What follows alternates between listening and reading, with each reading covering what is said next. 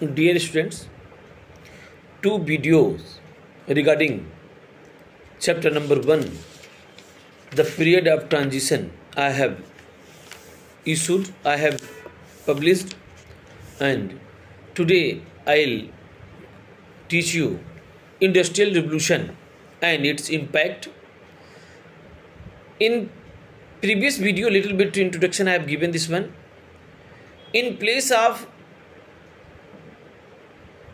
handmade tools, machines has been used, and after that drastic change taken place. Many factory flourished, many urban area came to existence, and day by day production increased. Now means drastic change taken place, and after that Indian economy flourished. When day by day industrial revolution flourished, so more factory established. After that, what happened? Two things required. First one, raw material, and second one, market. Now, going to teach you what are the reason that led to the industrial revolution in England. First point I would like to teach you. Earlier, dispute came between monarchy and parliament in England. And after that, the struggle started. Monarchy will be supreme or parliament will be supreme. And 16th century means near about second half of 16th century, what happened? Power transferred from monarchy to parliament. So definitely when parliament will be empowered, so parliamentarian will be elected by the common people.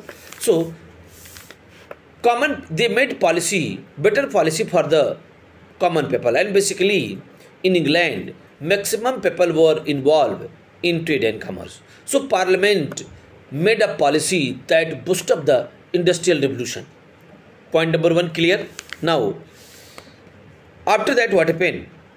Several new machines came to existence. New machines had been invented, and by the use of those machines, drastic change taken place in factory.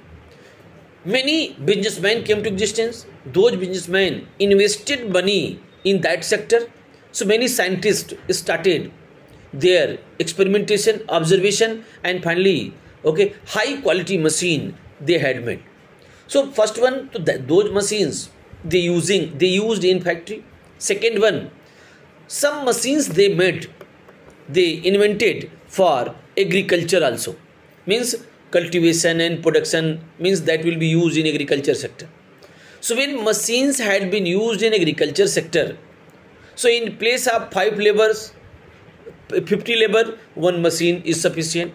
So many laborers of Britain lost their job, and they migrated for the job to urban bodies. And after that, urbanization taken place, and many new cities came to existence.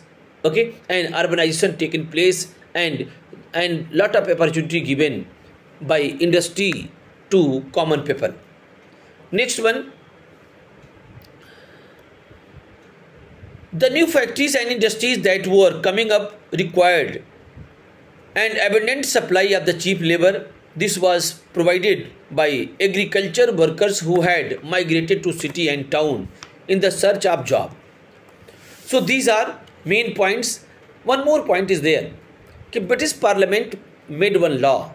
If any person having land property, so boundary wall is required. So it will be very costly. So many farmers sold their land because small lands were there, small area were there, and they left that. Means they left their profession. Means they are not now farmers, and they went to urban area for better job. This was one more reason that boosted up the industrial revolution. Now some inventions taken place. I would like to mention the name.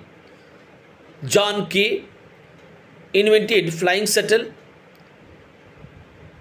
James Hargreaves spinning jenny, and James Watt steam engine, you know this one, and Samuel Crompton, the spinning moon. So these are inventions, you should know this one.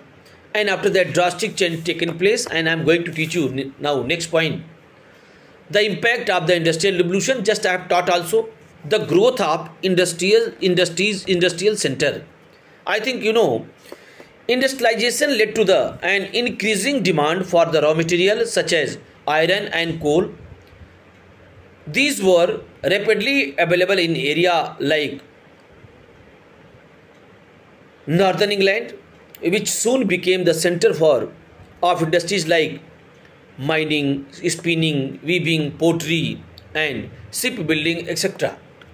Growth of colonialism, meaning how raw material will be achieved, will be taken. So it was very necessary to occupy other country. So now a new era started, the age of colonialism or imperialism, meaning to occupy other country and utilize the resources of that country for the welfare of own country. The industrial revolution led to the search for overseas colonies as a source of cheap raw material and market. I think America was the colony of Britain. I think you know this one. And in England, India was also the colony of Britain before 1947. I think my words are knowing. Growth of efficient means of transportation. I think you know it is very necessary. If you are an industrialist, so production will be there. So production means for raw material, transportation required. For selling also transportation required. Okay. So I think you know, necessity is the mother of invention. After that, transportation system also developed. Urbanization, you know this one. What is urbanization? Means movement of the people from rural area to urban area for the better job, better facility. That is known as urbanization, and many urban cities came to existence. Now, capitalism. The industrial revolution created two classes in the society: industrialists, who own the factories and tools, and the other group was there, workers who were completely dependent on the industrialist. This was the beginning of the capitalism, a system where the means of the production like land, mines, factories were owned privately by the individual. Means there will be no any interference of anyone, and factory owner will decide how much salary will be given, how much time period means working hour will be how much, everything will be decided, and how much wages will be given all given to free hand. And basically the capitalism flourished because of one philosophy, one theory I would like to mention here, and Adam Smith stated the wealth of nation, and it is laissez-faire theory. Laissez-faire theory means government should not interfere in the factory system, means let them free. And after that, drastic change taken place in England and other country, and industrialization taken place. Now, one more point is there in your book, the impact of the industrial revolution. Before the industrial revolution, India was one of the most economically advanced country in the world. Its textile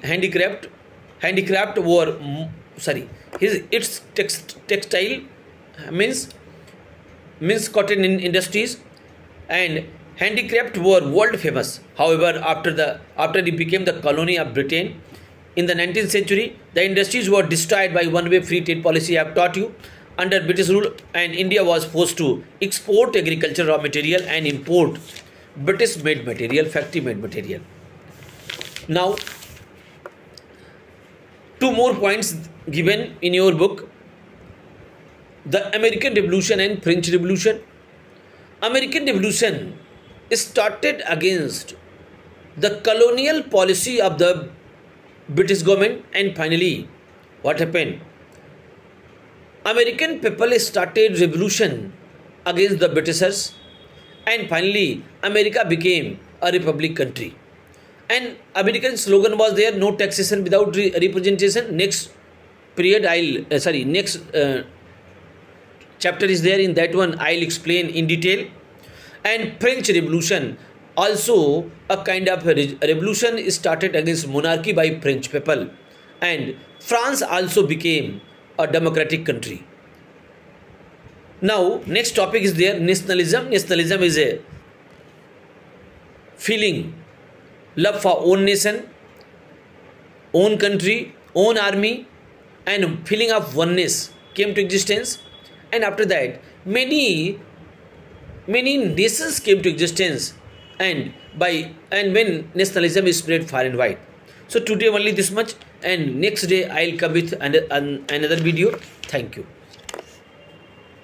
Some vital words are there. I would like that my words should revise this one, like autocracy,